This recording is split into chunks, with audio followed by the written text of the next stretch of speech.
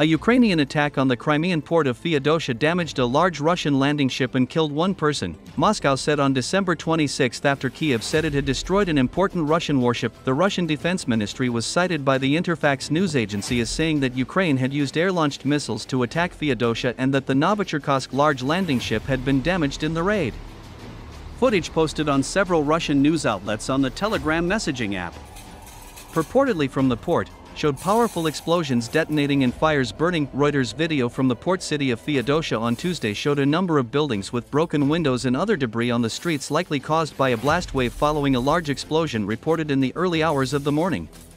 Sergei Aksionov, the Russian-installed governor of Crimea, said on the Telegram messaging app that one person had been killed, 2 injured, and 6 people evacuated from their homes. The Novichorkassk, which was built in Poland and entered service in the late 1980s, is designed for amphibious landings and can carry various types of armored vehicles, including tanks.